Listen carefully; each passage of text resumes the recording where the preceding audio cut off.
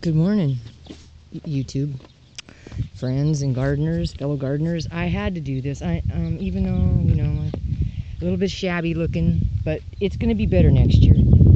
She's going to be better. Look at my collards, though. Patrick, look at my collards. Are they not turning into beautiful, beautiful collards? Look at them. Look, Patrick. Look, Patricia, Paula, lady with gardening with puppies. I at least got my collards, the bugs, of course, but most of them are pretty good. But that's not the main reason. This is the main reason for this little update right here. I wanted, since the sun is hitting it just right,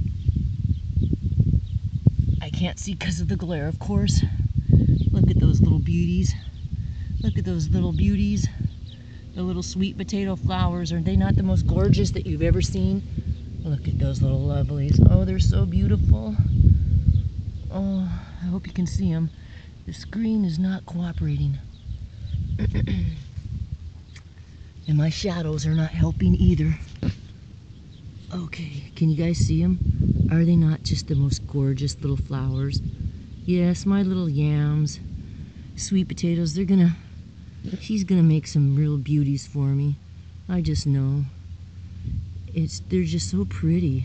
They really are. And from the spread I got, it looks like I might have a good crop coming up because she's pretty big, And then here's the strawberries. It's in the shade, so you guys won't be able to see too many, but the strawberries, look at those little beauties. Oh my goodness. Yep. There's one. Yeah. Of course, I'm excited because this is my first year for strawberries, and they're just doing really well.